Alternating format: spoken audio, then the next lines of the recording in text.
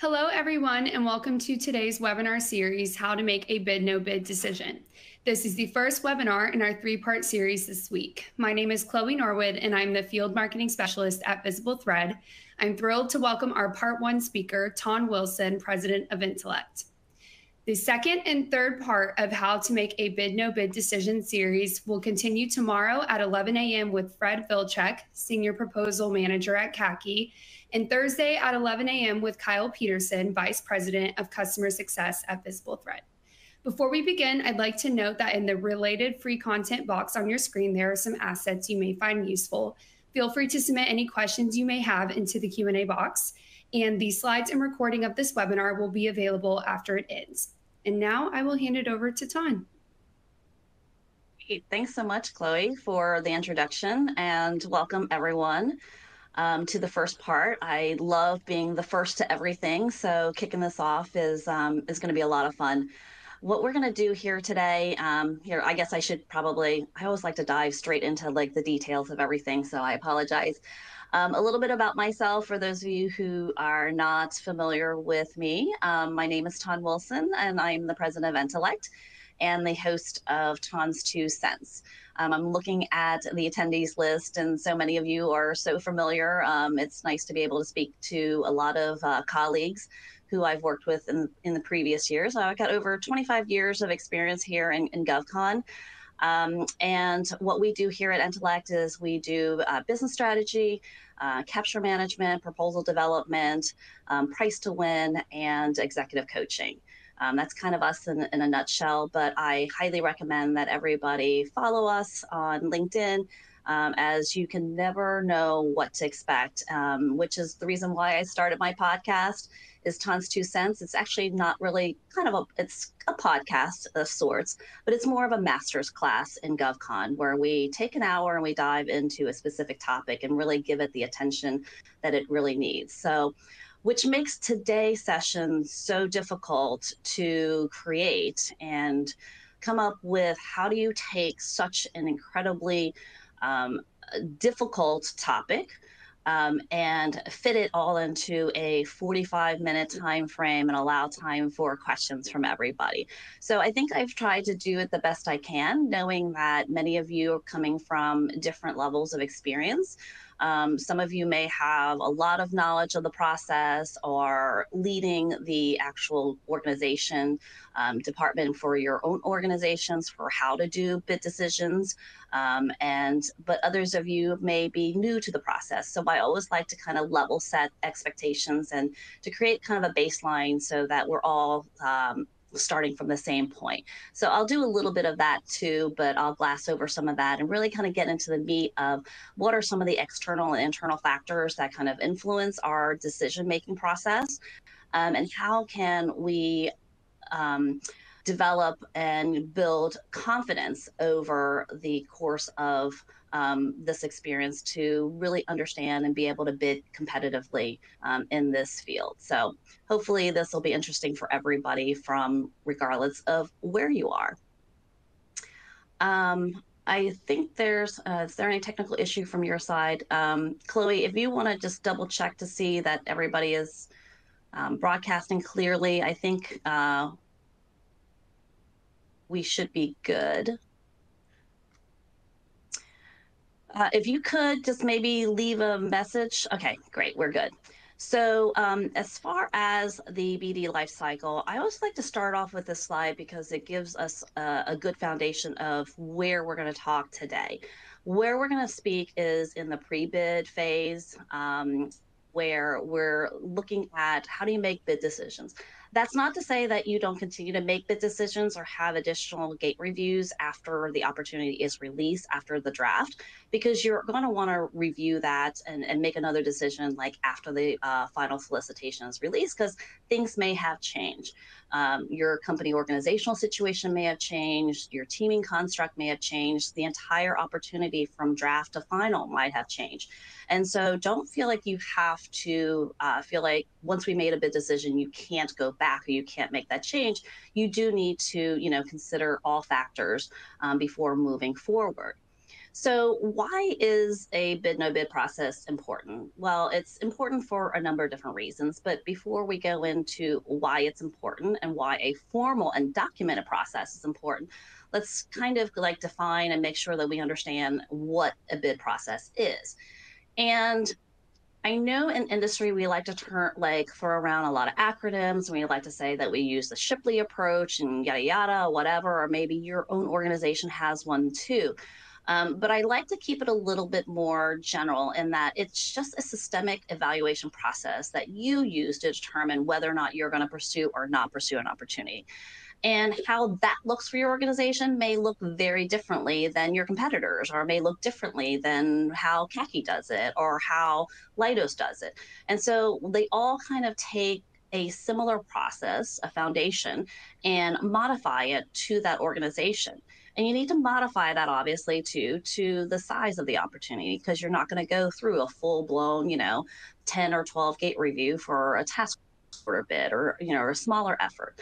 And so you really do need to understand how to kind of tailor that for your need and for that opportunity's need. But why is it important? Obviously, the bottom line is so that you can win. So you can make an informed decision to win that opportunity.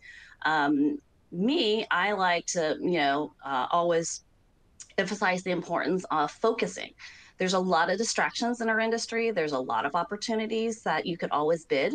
And so having a formalized process, something that is objective, something that is repeatable, helps you kind of maintain focus to make sure that the opportunities are aligned to what your business strategy is, what your organizational mission and goals are. So focus is really important.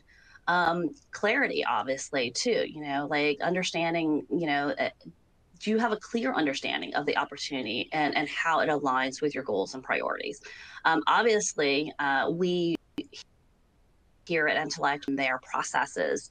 I'm a process person, I'm a PMP, and so I think very process like. And so having a repeatable process, regardless of who it is who's facilitating that process, it should operate in a similar manner or the same manner each time. There should be very few variables in that as it goes from one person to one person or one organization or like one department within your own organization, too. And accountability, that I think that is really important, especially when you're working with consultants and you're working with an outside source who's helping you make some of these decisions, or they're finding you opportunities for you to evaluate. I don't think we hold our people accountable enough sometimes. There's always a reason why something, like fell through or we couldn't do something. But having a clear process really kind of holds everybody to be accountable, to make sure that they are doing their due diligence and that you do make sure that you have a really clear understanding of what the opportunity is. And obviously risk.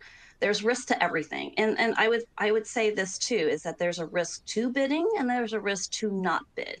And we kind of talk a little bit more about that when we talk about the external influencers and what your customer is expecting, or if they're not expecting you to bid an opportunity. Transparency, I think, is really important from a C-suite executive level. You really need to understand and see in how opportunities are, what decisions are, so that everyone in your organization understands that, from your line managers to your PMs to your boots on the ground people. You shouldn't have a bid decision process that is something that is protected or isolated, or like, oh, it's cloaked in mystery, that no one seems to understand or realize. How is it that that we are making this bid decision? Where I get involved a lot is from a scalability perspective. I find that companies really bid too many opportunities. And we'll talk about some of the FOMO reasons for bidding and why companies bid too many opportunities or bid the wrong opportunities. And it all stems back to your bid decision as to whether or not, you want to do that. But from scalability, not only from a resources to respond to an opportunity, is important, but do you have the resources to also execute and make sure that you can meet the customer's expectations, that you have the staffing, that you have the infrastructure, that you have the capital and the financing in order to be able to successfully execute on contracts. So that's also something that you need to consider. And to also here, I don't want to like belabor the slide, but there's a whole slew of other reasons here that we'll kind of, dive into.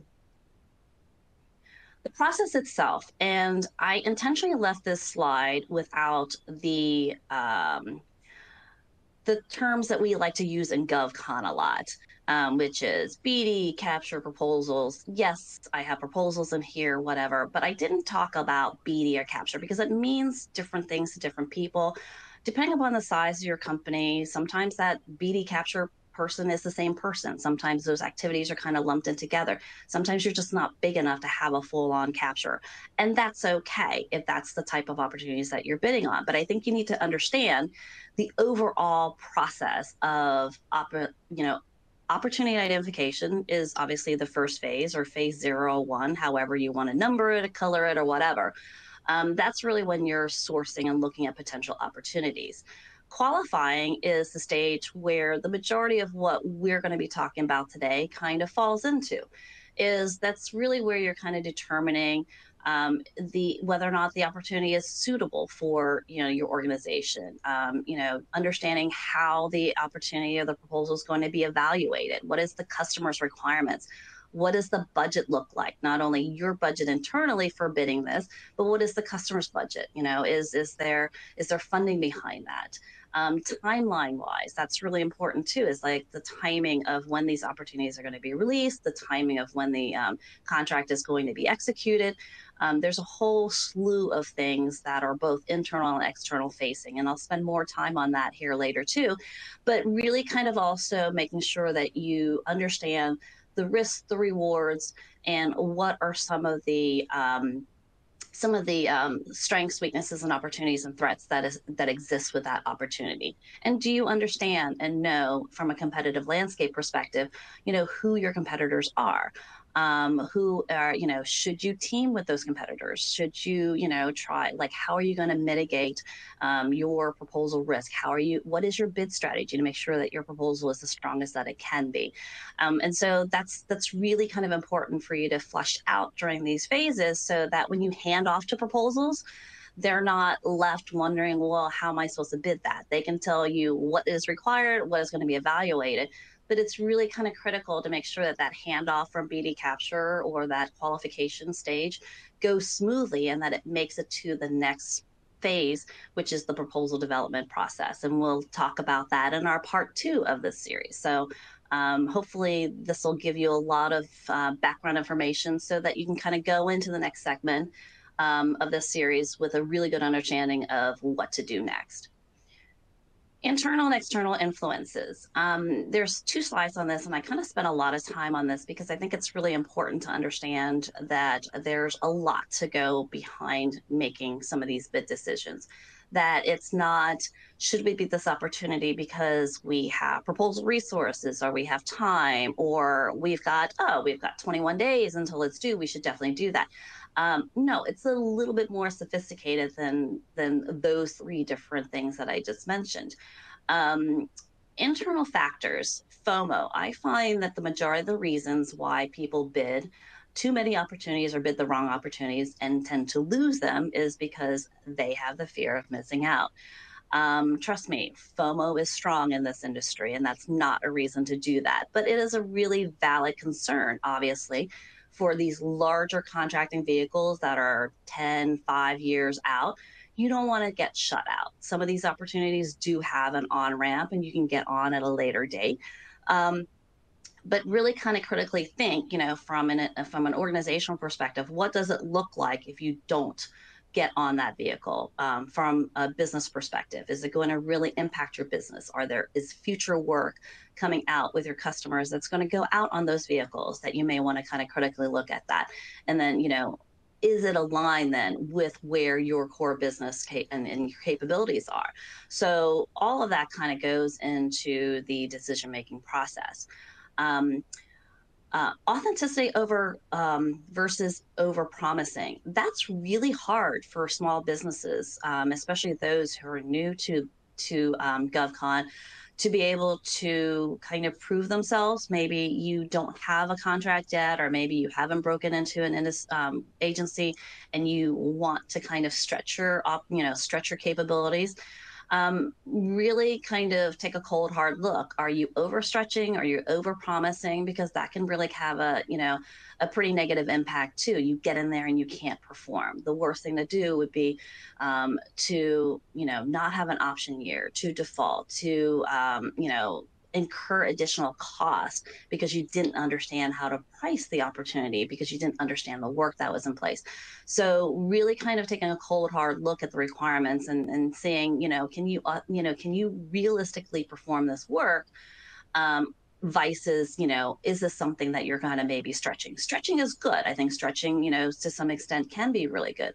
But stretching too much can also be, a really bad thing too, at the end of the day. Sales pressures. I love BD people because they're all sunshine, purple unicorns, rainbows. They see the opportunities everywhere. I think that's really, really good when you kind of balance that out with, the oh, the sky is falling, we can't do that, it's too expensive, whatever it is that a lot of times your line managers or your boots on the ground people will kind of throw roadblocks when why they can't do something. You really do need to kind of find a balance between that, right? You do need new work, you do need to have work that's kind of growing your capabilities or growing your staff. But again, all goes back to, is it aligned with your business growth strategies, right? Some companies, they just want to sustain. That's okay. Other companies want to grow, grow, grow, sell. And so your approach to how you determine what to bid on, and which opportunities are aligned with your growth strategies, is going to be very different, from one company to the next. So really kind of understanding that. The other thing, I guess, is profitability and performance, and I think I kind of touched on that a little bit too. Is that, can you do this? Can you execute this contract? Can you, if you win this contract, can you do it profitably? And I think that's really kind of important, and that's part of your bid strategy that kind of goes into that. External influences, there's so many different factors on this, and I'll let you kind of read the slides yourself. But I think the thing that is the easiest for everyone to always answer is the relationship and the past performance with the customer. That's something that you can answer fairly easily. I think some of the other things that are a little bit more difficult to answer would be the reputation versus perception, right? It's like, how is this going to impact your company if you don't bid? Or if you do bid, maybe it could be a game changer for your company, to bid an opportunity. Maybe it's something that you've got market presence and you have to do this. You have to bid. Everyone's expecting you to. So what is it that you need to do to make sure that you're as competitive as you can be, and that you're delivering a quality product and proposal, at the end of the day? The same thing with like market expansion, competitive strategy. There are reasons for you to bid new opportunities that are outside of maybe where you're comfortable in. And so you can kind of see here is that the external influences really have to do with the external perceptions, and some customers are expecting you to. So, if you've got a customer, a lot of us have, really good relationships with customers. They're like, hey, something's coming up, we want you to bid on it. It could look bad if you don't bid on it. So, but what do you need to do to make sure that, if you submit a bid, that you are submitting the strongest bid that you can possibly submit? And then strategic partnerships and collaborations. I spend a lot of time with customers on that. There's very few opportunities anymore where companies are bidding by themselves or bidding alone. The contracts are so much larger, customers going back to bundling to larger efforts, and they're highly encouraging teaming. And so, that really kind of impacts you too. Do you have a teaming partner who's bringing you this opportunity? to maybe, break into a customer or market sector that you don't currently have. So that's always an influencer into whether or not you should bid an opportunity. Chloe, I'm going to let you go ahead and kind of continue to monitor the questions, and I'll kind of take questions along the way if they kind of come up. I think we're doing really good. Otherwise, I'll kind of pause towards the end here for questions. So insights and strategies. I think it's really important for us to, the whole premise behind my podcast, Hans Two Senses, unfiltered strategies for real world success is kind of our tag. And so I don't think we spend enough time on the strategic discussions and considerations for opportunities where we're so tactical. It's like we talk about the gate reviews, we talk about this process and stuff like that. And we kind of lose sight as to why is it that we're bidding an opportunity? What is it, is it in our best interest to kind of do that? So let's talk a little bit about some insights and strategies and understanding the opportunity. It's really important to really kind of have someone who is able to understand the customer, understand the opportunity, and really kind of digest, what is it that we're bidding on? There's a whole lot more than can we do the work? Do we have the past performances? It's can we meet the submission requirements? And if you're bidding an opportunity that is, in its second or third, iteration, then there's draft solicitation that you can go back on and review and analyze. And so I think that's really kind of helpful. But a lot of times you kind of have to read between the tea leaves, and maybe you have to look at for this contracting officer or this office, there was a similar opportunity that was released last year or 6 months ago that may look similar to it. So you kind of understand what the customer's looking for from a response perspective, and what some of the, procedural type of response elements are going to be. The other thing that you need to kind of consider too is the opportunity assessments, right? Like do your market analysis, understand the customer, analyze your customer. Who are the competitive, your competitors who are going to be going, after that? What are their capabilities? How can you mitigate or throw shade on them?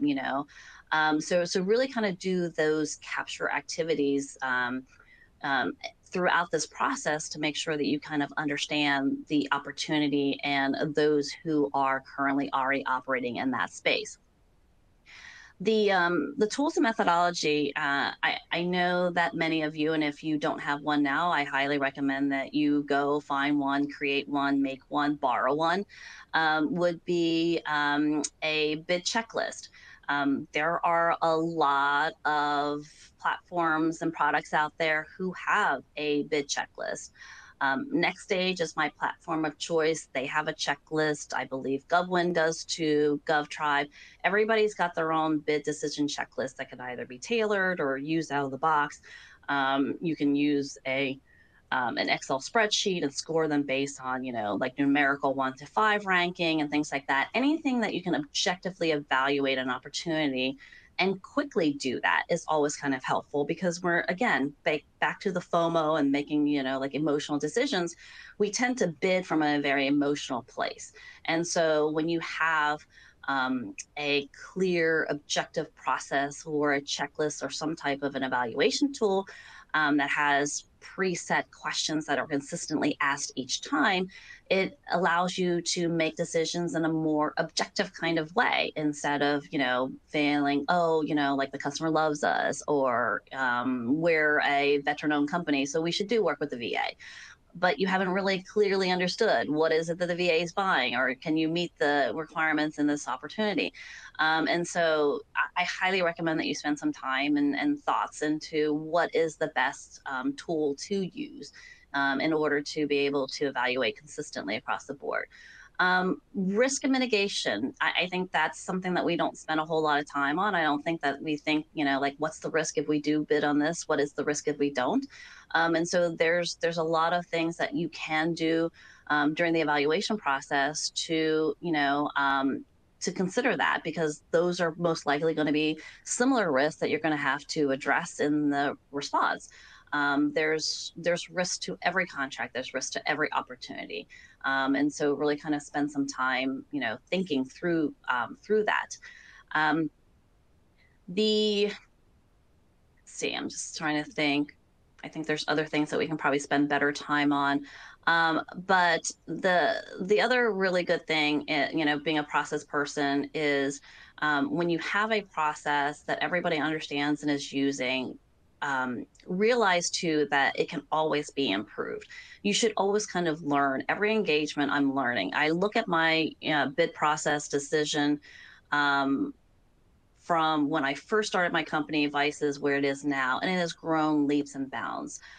Tools, technology, the maturity of the organization, everything kind of impacts your process, and you should kind of continually encourage feedback and improvements. And so I don't ever look at a situation where we've got chaos or if something bad happens or things didn't go quite our way as a setback. It to me it's an opportunity to kind of improve or learn or better understand where we can improve next time. What have we learned, and maybe kind of hedge those, those issues the next time around. So hopefully through this whole process, you've gotten a little bit more confident, in your ability to make the bid decision more consistently, make consistent business decisions, make objective business decisions. And so you should be bidding more confidently. What I really love when I come in and the customer's like, we have no idea what we're bidding. We're everywhere. We're kind of scattered. At the end of our engagement, they're like, they feel so empowered that they're like, oh my God, making just small little changes, whether it's a checklist or changing how you run your gate reviews or how you run your business development, opportunity decision meetings. Just small tweaks and incorporations of little key elements, I think, can make really large, impactful changes and improvements in the process. And so, what are ways that you can be more confident? Is really kind of clearly assess your capabilities. Take a really cold, hard look of what you're capable of, right? What are your core capabilities? What are your ancillary capabilities? What are your stretches? And kind of put them into like buckets and really kind of evaluate your expertise. Some organizations are really good doing certain things, but it's not profitable, right? So if you can't do something profitable or if you don't do something well, then maybe you shouldn't focus on opportunities that are, maybe what you started your business with.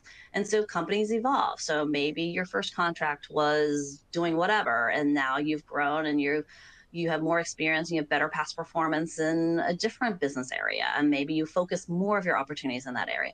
So really kind of take a hard look and keep your past performances up to date, your capabilities, your resources, and your people. Knowledge management and the management and identification of the qualifications of your staff, I think, is so key, and it's lost half the time.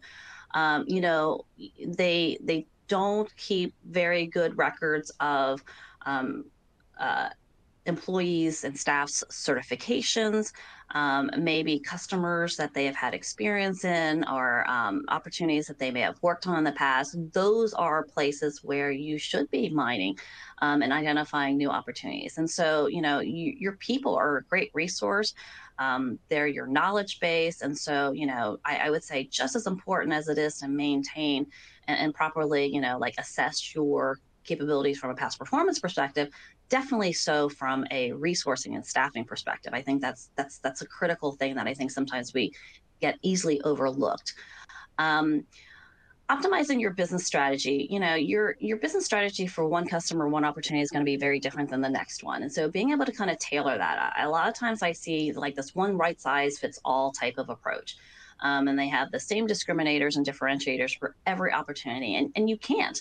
Every customer is different. Every opportunity is different. And while the maybe the services or the products are the same or similar, they're going to be different under a different set of needs, under different programs. And so, really understanding and learning how to kind of tailor that will really make going into the proposal process stronger, and you're going to be more confident and be going into a new bid decision.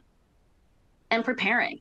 At Intellect, our tag is plan, prepare, and expect to win. I don't think that you can plan enough. That's not to say that, all my plans go exactly how I originally, thought that they would go, but at least I had a plan. At least I was kind of prepared for some potential unknowns.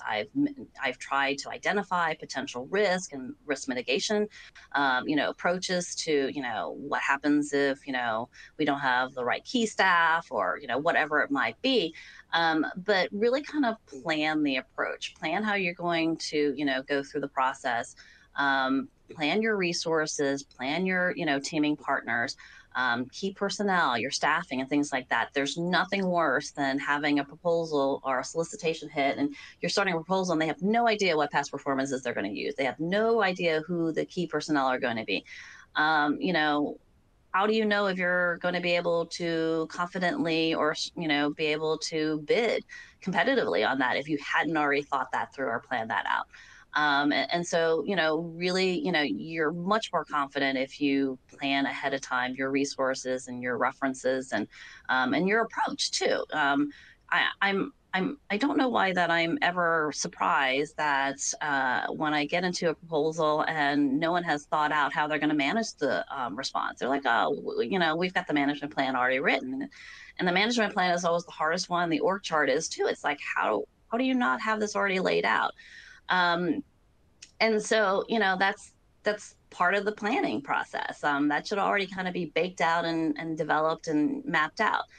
Um, Communication and collaboration. I think that this is really difficult. I think everyone likes to think that they're really good communicators and that they're great collaborators and they've got all these great tools and, things like that to, communicate and collaborate. But I think this goes a little deeper than just the technology of it. It goes into how do we do that? How do we communicate with our stakeholders, with our customers? Have you communicated with your customers beforehand? Have you continued to communicate with your stakeholders? And stakeholders could be, your customers and your teaming partners too.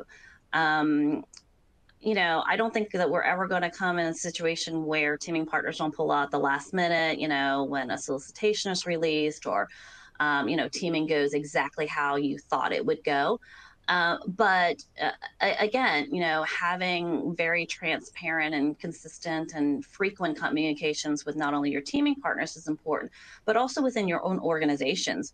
I know that we recently had an engagement here at Intellect where we came in and we were evaluating the processes, and one of the companies says that I think we need to do a better job of letting our staff know when they're going to be bid as a key person, because they don't know until they see their resumes during a color team review that they're being bid. It's like, how do you not tell your staff that they're going to be bid as a key person? To me, that's insane. But you need to communicate internally, not only within the BD proposal organization, but within the line managers, within the boots on the ground, within the people who are actually doing the work. And so it seems kind of like an obvious thing for me to say, but communications down and within the organization tends to kind of break down when we're in proposal mode and we kind of keep everything in the proposal team and we don't talk outside. So um, that's kind of really important. And again, continuous process improvement and learning. It's hard. I get it, but you can't refine, build a well-oiled machine, or continue to be more confident in your approach if you don't continually ask for and submit feedback. And sometimes it's just not the feedback that you want. And so I get it. Capture and proposal people, we get it from all ends. We're getting it all the time. We get all the blame, none of the glory. And so sometimes it can be really kind of a thankless job, but we really do kind of have to suck it up sometime and ask and elicit, feedback so that we can improve and realize that the feedback and the improvements will help you. It will help you run a better process. It will help you be more effective. And really, what I find too is that a lot of times the C-suite and the executives don't realize that this is a chronic problem. Or don't realize that this is a challenge or an issue that you have within the process unless you do a formal type of after action or a post submission type of debrief. Everybody wants to hear about that. So, it's all the stuff that happens in the middle that they don't really want to be, troubled with. But I think you're doing yourself a disjustice if you don't take the time to really kind of, get feedback. And it could be feedback, definitely get feedback when things go well. I know that we all want to know why something happened when it went sideways. But we really don't take the same amount of time and effort for when it went well, because when things go well, we want to do more of that. And so, and then also kind of encourage, and also I find that, people who have spent 3 or 4 really long weekends, and things like that on an opportunity, some of us do it day in, day out. It's nice to hear um, kudos, right? Good job. Like, this went really well. This went exactly how it was supposed to go. This would have been better if we maybe made this tweak. Um, Strategies for gaining a competitive edge. So, um, differentiation and value proposition. Um, it's this is part of like the bid decision is, can you really clearly differentiate yourself, and do you have a value proposition? And sometimes you really can't. And so I think you need to be really realistic about this. I think companies really kind of struggle to be like, oh, we have to be different, or whatever. It's okay that you're not different, because I don't think a lot of opportunities are differentiating type of opportunities. But at least understand what your value proposition is that's first and foremost, is you can't make the case for why us, why you, or why you vices your competitors, if you don't really kind of understand that. And so, what really kind of goes into being able to create a really good value proposition is to understand the customer's needs. And so, do you understand what the customer needs? Do you understand what is required in this opportunity? Do you understand how to really kind of engage and tailor some of your approaches and your solutions to the customer? And so, some of that kind of goes back. I know, we're talking about bid decisions and not proposals, but if you can kind of see here, is that a lot of the questions and the things that we're asking and solving here on the front end really impacts the back end, which is the proposal side. Is that you need to be able to kind of feed proposals some of this really good information on why you, why us, and why and what the customer needs, and what are some of their hot buttons, regarding that. And so this all needs to be gathered prior to the proposal part. And have we developed a strong partnership going into this? And partnerships can kind of look differently, right? It might be, do you have to strategically hire? Do you need to bring in other technologies or other companies who have complementary services and skills on this bid? Who would be a good industry partner to kind of bring in and enhance your capabilities so that you can be competitive? And sometimes it's people, sometimes it's a process, other times it might be, technologies. But can you kind of adapt to that? Some opportunities might require you to be and adopt, be more agile and adopt new technologies. And so it doesn't really apply to everything. But that is something that you need to kind of really consider is, like as you develop, your bid decision process, and, the questions that you ask, and whatnot, that might be something that you have to kind of consider. Is this technology something that we're not familiar with, or can we team with someone, who does? And then branding and reputation is really important.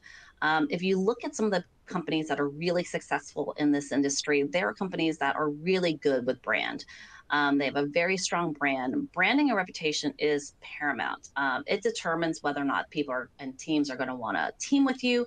It's also going to determine whether or not, a company or an organization is going to be evaluated, favorably, from the end customer's perspective. So, again, all of this is really something that is important, that you need to kind of consider, in order for you to really be competitive. And so, a couple key takeaways here. I think it's you need to make your decisions from a very strategic perspective. I think when you have a formal bid no bid process, when it's documented, it keeps you clear, it keeps you focused, it makes you more efficient, and it keeps you aligned with what your core goals and capabilities are. Being really comprehensive, right? Don't just do it to check the box. Don't just do it just because that's what industry expects from you or your executive expects. Really understand, and take time and consideration into developing how you do it. I think it's really important that we explain when we're doing something, why we're doing it, and then focusing on being really good and disciplined in how we do this process, and what you're looking for as far as like the outcome. So again, this will look slightly different depending upon the opportunity, the size, the complexity, and the size of your own organization, and then continually enhancing and improving the process.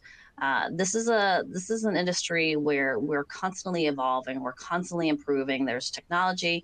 I You notice that I didn't mention or talk about AI, and so I know that it's kind of overhyped and discussed. And there's two camps, the for and against, and there are some of us like myself who are kind of like bridging, like right in the middle. It's not going to be the death of our industry. I think it's going to definitely help in our industry, but you need to understand how to use it. So, like I tell my 14-year-old, use Google for good. And so now I'm telling my clients, use AI for good, right? Know how to use it, know how to integrate it, and know what the limitations are, obviously. And what it can do, but it can definitely, help to kind of improve um, your process and maybe kind of help you along the ways and making some of these decisions. And this is my contact information for you to get a hold of me. So I guess at this point here, Chloe, I guess we can go ahead and take questions. Absolutely. So I do see a few on my end, so I'll just kind of read them off for everybody. So the first question we have is from Dale. And Dale says, for those of us working with small businesses, it can often be like pulling teeth to get leadership to even conceive of strategic objectives of the organization. But it's so difficult to target without a target. As a professional psychologist and philosopher, LOL, do you have any advice on how to elicit strategic objectives from leadership in a way that helps them open up and not close off?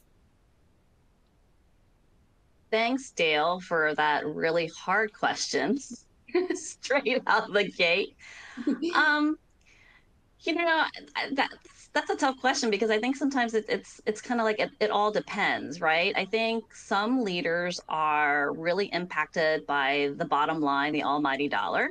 And so if that is something that is, that they value or that they're really concerned about, I will try to communicate that, if you don't provide enough input, if you don't provide enough guidance, your staff are going to continue to kind of bid, source, and identify opportunities that are not moneymakers for you, and you're wasting time.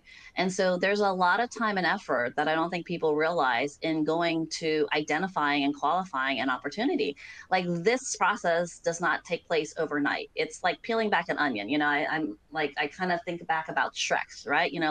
Like ogres are like onions. Opportunities are like onions. You peel back one layer, you've got another one, and it makes you cry a little bit. You peel back another layer, you discover something else, and it makes you cry a little bit. And so, like doing, evaluating opportunities is expensive. It can be expensive not only in the process part of it too, but it can be expensive if you bid the wrong opportunity. And so a lot of times we get asked to come in and evaluate why they didn't win a certain bid. Maybe they're on a losing streak or they've submitted a couple bids with the same customer and they've lost several times. They always want to try to blame proposals. They always try to blame, like what did we not do right? What did we not write right? Was it our graphics? Was it whatever? And at the end of the day, the majority of times, it's not that proposals did anything wrong. It was because they didn't qualify the right opportunities or they didn't take the time and effort to really evaluate, should we really be bidding this? And sometimes executives will pressure staff to bid opportunities because there's ego in it, there's FOMO behind it. And so I think sometimes consultants are a little bit more effective than maybe sometimes internal, leaders are in getting an executive to say, okay, fine, I understand. No, we're not going to bid that. But you really need to listen to your people, like these highly seasoned, BD capture people are there for a reason. They're there to kind of advise. But at the same time too, and I just did a coaching session with a proposal director, is that proposals needs to also push back too. You need to have your proposal people be part of the bid evaluation process, in that proposals know where all the bodies are buried. They know whether or not you're qualified for this opportunity. They know whether or not you've got the staff for it. I think, sometimes, proposal people know more about an organization than their BD capture people. And so it's really incumbent upon proposal directors in general to kind of push back and ask the really hard questions. Why are we bidding this? If we bid this, what is our strategy? How are we going to do this? What past performances? What key personnel? Like, how are we going to address some of these requirements? Because at the end of the day, you're going to be the person who's going to have to actually make it happen. So, if you're going to be responsible for it, you might as well have a seat at that table. So, I think sometimes bringing it back to the bottom line and the cost to doing business, it can be very costly if you bid the wrong bid. Next question we have is from Krom. What is the best strategy and tactics to follow to make sure the bid no bid decision process has been made properly in terms of the business?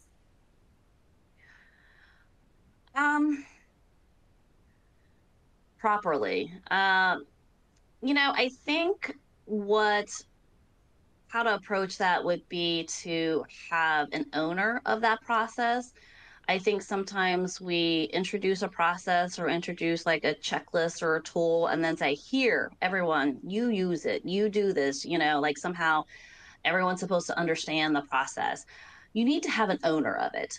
So, does it make sense to have the chief strategy officer, the BD director, or the capture manager, whoever it is? Someone needs to own that process. Someone needs to be able to help kind of facilitate the discussions and the process along. So, a lot of times it kind of breaks down when no one owns it and everyone's supposed to be responsible for their own. And then that way, when things like that happen, then they kind of all try to put their own spin on it and, make changes ad hoc and different things like that. And now you're evaluating things kind of inconsistently across the organization. So I think one owner to kind of help, be the gatekeeper of all of that is helpful. And we have time for just one more question. I know we have a few we're not going to be able to get to, but feel free to submit them throughout the survey after this session, or I'm sure you could contact Ton directly on LinkedIn or something like that, and she'd be happy to answer. But the last question is how to bid for a proposal if there's an incumbent already, as the agencies may choose the incumbent most of the times.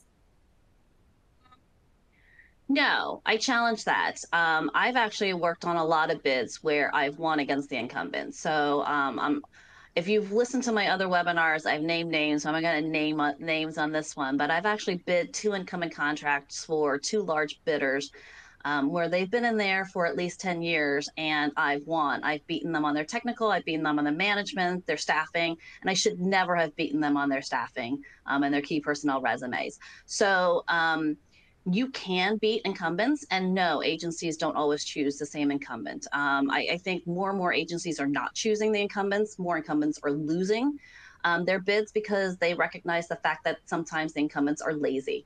And so it kind of goes back to being really strategic and planning for these bids. Every incumbent is beatable. And that's why a lot of times I get brought in is because I know how to beat the incumbent. And again, it's the same strategy that you should have when you are the incumbent is, we talk about incumbentitis. That is real. It's not a myth. It is something that everyone kind of, suffers from. And I think sometimes incumbents are they're a little blinded to maybe where and how they can improve, or where they're vulnerable. And so, doing the same thing just for, the same sake, is easy for some customers. So I think you have to understand that customer too. Some customers are very risk averse, but um, they can be beaten. I think it all kind of depends on the situation, the program, the complexity at hand. And here's the thing too: if they can't be beat, why shouldn't you be part of their team?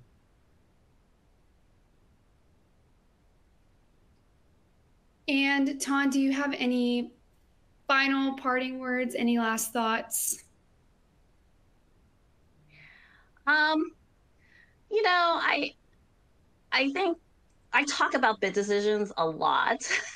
And I always kind of, like I try to put a new spin on it, each time, just because it's one of those over discussed topic.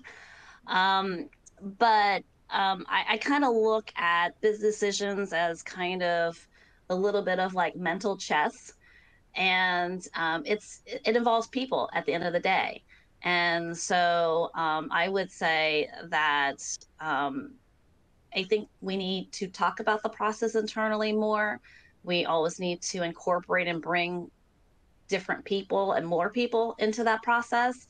And I'm not advocating having, like a BD meeting with like 50 people in the room from, like all your business areas and your PMs. But at some stage, you do need to kind of bring people in from different parts in your organization, because you need to hear different voices. And if you're hearing the same voices every single time, then you're getting a very jaded, very distorted view on whether or not you should bid an opportunity. So Well, wonderful. Thank you, Ton, for taking the time to share this wonderful presentation with us today and sharing your expertise. And thank you, everybody, for joining us. I am very sorry about the technical difficulties we had for a few moments. It happens. Both the slides and the recording of this webinar will be available soon on our website on demand. Don't forget that part 2 of this series continues tomorrow at 11 o'clock in the morning with Fred Vilchek, Senior Proposal Manager at CACI. Once this webinar ends, there is a survey on your screen. Please fill it out. I love to get your feedback. I do read all of the feedback. And thanks, everybody, and I hope everyone has a wonderful rest of their days. thanks all. Bye.